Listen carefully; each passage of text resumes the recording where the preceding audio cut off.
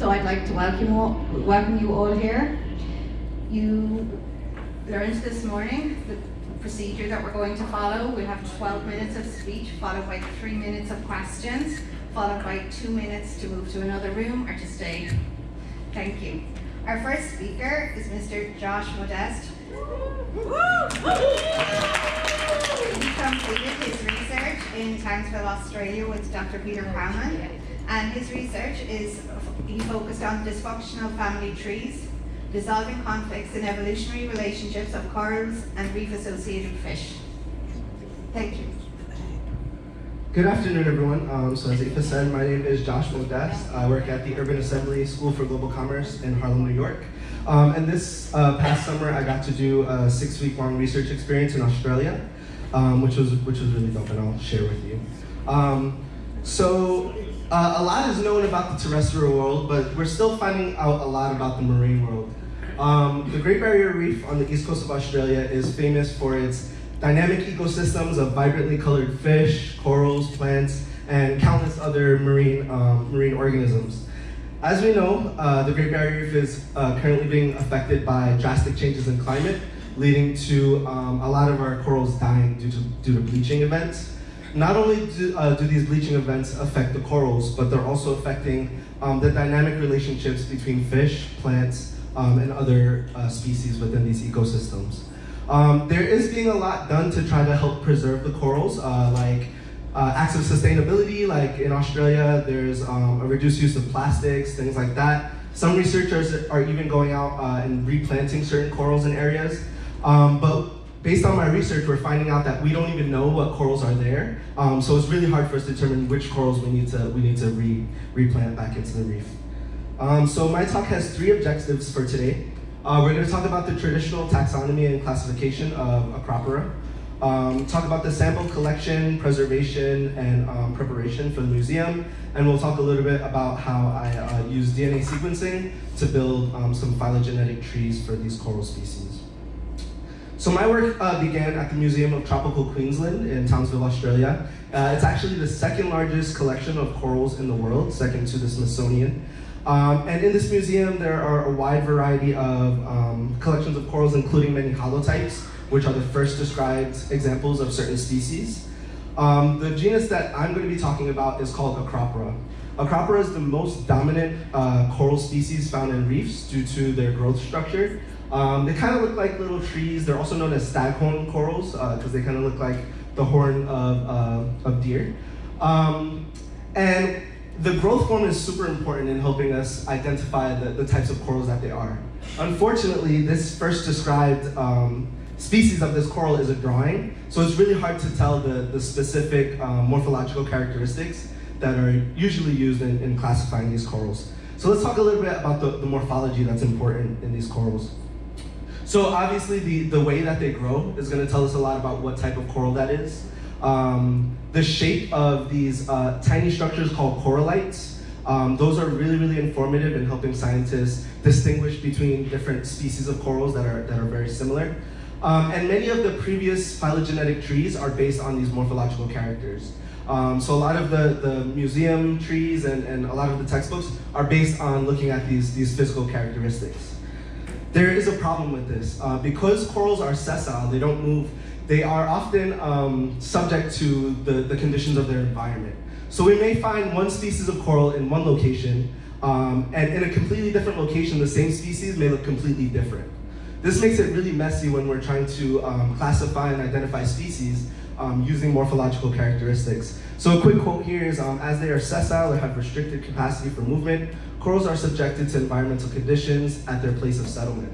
Consequently, they exhibit considerable morphological plasticity, driven in part by various ecological factors. So typical coral taxonomists will go out and they'll look at these characteristics, but we're finding that a lot of them are not as faithful as we wanted them to be. Here's a little bit of the workflow that I went through. So first, coral samples were collected from the Great Barrier Reef. A portion of that sample was taken for DNA analysis, which I'll talk about a little bit later, and the rest of them were kept and preserved for museum collections. So when the samples came in, they had some tissue on them. There's some symbiotic zooxanthellae on the corals, We had to remove that so we can just get to the skeleton. So my coral started off like this and ended up like this. So if I knew cleaning was this fun, I think I would have had less arguments with my mom growing up about washing dishes. What was really cool about this too is we were able to see some of the ecosystem dynamics within these coral reefs. So here's an example of like a little clam growing in one of the corals, like which I thought was really, really interesting. So by the end of the day, I had a stack of really clean, nice corals. And the next thing we had to do was take some characters on their morphological characteristics. So my job was to become a photographer and take some images of these corals. I imaged them in 3 basic views, the large view, a branching view, and some microscopic images of the corallite shapes. And here are some of those images. So based on these features, the branching shape, the corallite structure, and the overall growth form, scientists were typically able to classify these corals. Now let's get into the DNA. So my work then moved on to James Cook University, where my job was to maintain samples, extract DNA, and do some bioinformatics with this DNA, and eventually use that to build some trees and compare to the classically accepted trees. So our samples were preserved in ethanol. So one of the first things I had to do, because ethanol degrades the tissue, was change out the ethanol on all of our samples and inventory them and connect them with the samples that were in the museum. And then we had to do some DNA stuff. So DNA sequences provide large numbers of phylogenetically informative characters that are independent of the high morphological variability of the coral skeleton. Basically what this is saying is no matter the shape or size of the coral, using DNA we can figure out what it is. So to do this, we needed to assemble some genomes. So we obtained some DNA info from either our own sequence samples or samples that were on GenBank. We then had to find some overlaps and make some contiguous sequences to make our full sequence genome. I compared this a lot to taking a stack of newspapers, shredding it, and then trying to piece it back together. It kind of sounds like counterintuitive, but this is kind of the workflow that we go through. Once we have our sequences, we're able to analyze them using data viz tools like RStudio and another cool tool called Bandage, which will visually show our genome sequence, and we can kind of identify some differences. Another tool that we used was called Genus, which we can use to align different genome sequences and compare the differences and similarities. So essentially, the more similarities two species have in their genomes, the closer they are on their tree. The more differences, the further they are on the tree. One of the cool tools that I was able to use, so some people went to the Illumina facility this morning. So typically genome sequences are sent to places like Illumina where it can take sometimes weeks, months to get a genome sequence. This new tool that I was able to use called the Mini Ion, you basically load your DNA sample and within 24 to 48 hours you can have a complete genome sequence. So this is something that's coming down the pipeline. They're kind of expensive right now, but what I find really cool is in a couple of years we might be able to do this in our classrooms. So once we have our DNA data, we can reconstruct the tree. Phylogenetic trees do give us information about the relationships, but they can also give us a time frame of when these different species were able to diverge. And reconstructing the tree from the nucleotide sequence is the most valid, but it is rarely possible to verify the one true conclusion. So here's an example of one of the trees that we were able to come up with. We looked at over 3 million base pairs. We were able to determine that some species that were once part of Acropora were now removed from this genus. Some species that were separate were now brought into this genus due to the DNA, the molecular evidence. Also, if we're looking at physical characteristics, they can also be subjective sometimes. So we might have 3 different collectors collect some corals. Based on their view or their experience, they may classify them differently. Using DNA, we're able to confirm many of these relationships. Finally, in summary, corals of the genus Acropora are really difficult to identify because of their plastic morphology based on their habitat. Molecular data, such as DNA sequencing, provides information that is really important to understanding the coral and fish diversity as a measure of conservation and preservation for the Great Barrier Reef. Because of this new information, museum collections have to be updated very constantly to make sure that they're most up to date with the molecular evidence. And finally, molecular data has been the driving force in modern coral taxonomy. Together with the application of new techniques to explore subcoral-like morphology, new light is still being shed on scleractinian phylogeny. So just want to thank my PIs at James Cook University in Australia, and the Museum of Tropical Queensland, also the Columbia University Summer Research Program for Teachers, including Dr. Sam, Karen, and Jay. Thank you.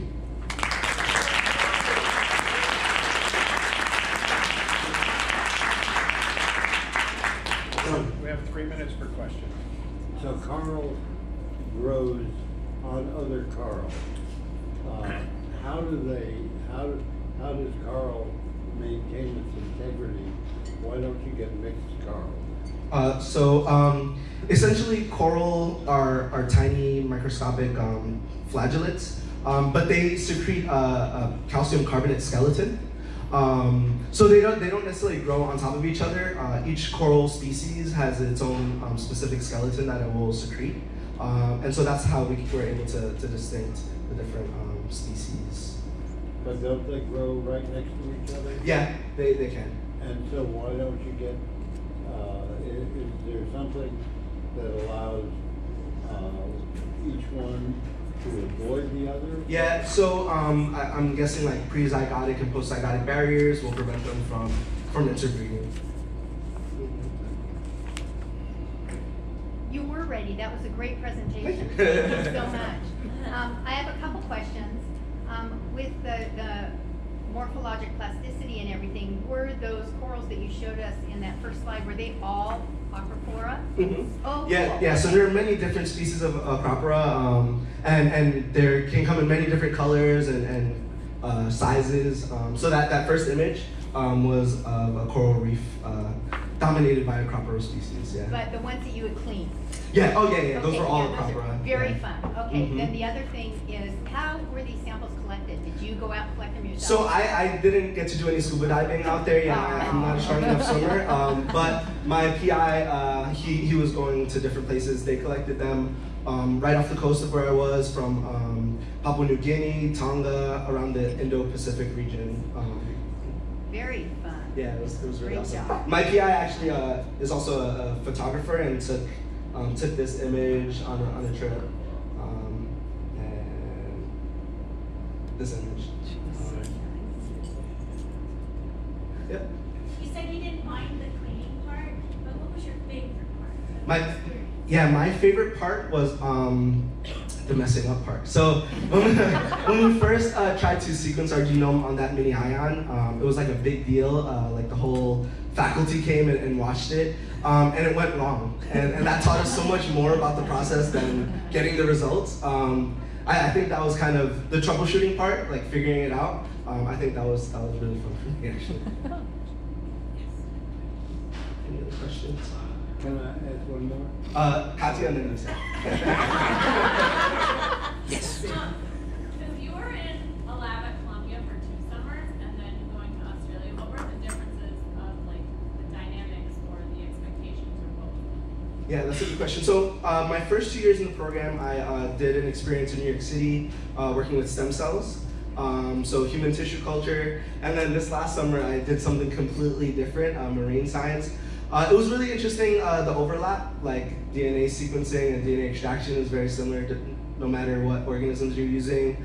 And also the sense of community based on the 2 different kind of study areas of study. Coral scientists, they love fish and they love surfing, they love diving. Tissue culture scientists, they're kind of a little bit more conservative and like clean and like, yeah, it's interesting. We're about out of time. Awesome. Thank you, everyone.